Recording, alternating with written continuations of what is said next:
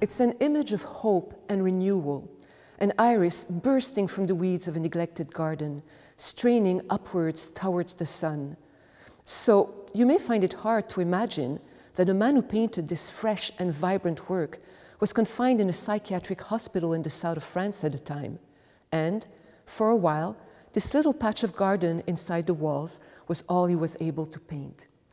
The painting is Iris, and the artist is Vincent Van Gogh, one of the most important painters of the 19th century. For most of his life, Van Gogh struggled with depression and mental illness, and it was his own choice to be hospitalized. It was a search for refuge, peace, and healing. Yet, when he painted this work, one of the very first he painted at the hospital, when he still was not allowed outside the walls, you would never guess at this darkness. It's a painting full of life, light, color, and hope. So, how could Van Gogh create such a joyful work under such circumstances? Part of the answer is in the subject. Van Gogh was a painter who had a particular connection with nature, and for him, flowers were the perfect metaphor for the emotions and experiences of human life. So, for Van Gogh, even a neglected clump of irises surrounded by the weeds of an unkempt garden, with the flowers on two of the three stems not yet open, even this humble scene pulses with potential and calls out to the painter in him. And Van Gogh's bold, distinctive style, that's the other part of the answer. Van Gogh was Dutch. His early painting was traditional, some say even dark and brooding. But all that changed when he went to Paris at the end of the late 1880s. Now, at the time, Paris was a city that was a hotbed of new ideas and approaches. It was filled with daring young artists redefining Western art. Van Gogh drank it all in.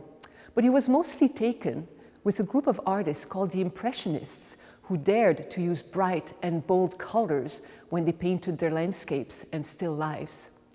This opened Van Gogh's eye to new possibilities. He started using a brighter, bolder palette himself and a freer style. Van Gogh was also influenced by the bright colors and flat perspectives of Japanese wood prints, which were popular in France at the time. He collected them extensively.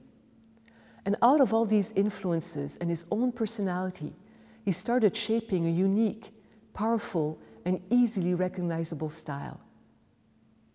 Iris is a good example of Van Gogh's evolving style. His colors are light and luminous, and based on a harmony of yellows, greens, blues, and mauves. The paint is thick and creamy, the brushstrokes bold, almost exuberant. For the weeds, which he probably painted very quickly, Van Gogh used small, rhythmic brushstrokes radiating outward from the plant, and he used dabs of bright yellow for the little dots of marigold scattered here and there in the coarse grass.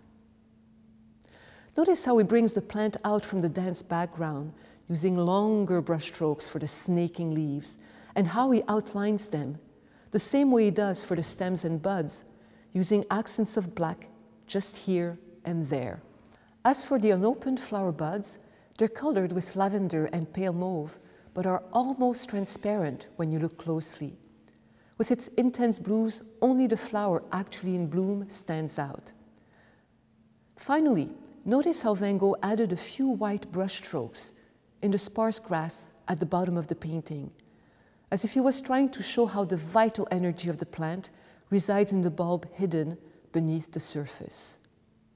Despite the hardships of his mental illness, despite the despair of his hospital stay, Van Gogh didn't stop painting. He couldn't. It was his lifeline, his link to sanity. If anything, he became even more productive. In the last 2 years of his life, he turned out one masterpiece after another. The famous self-portrait painted in the room in the hospital with the green wallpaper, Wheat Field with Crows, The Starry Night, some of the greatest paintings ever done in the 19th century.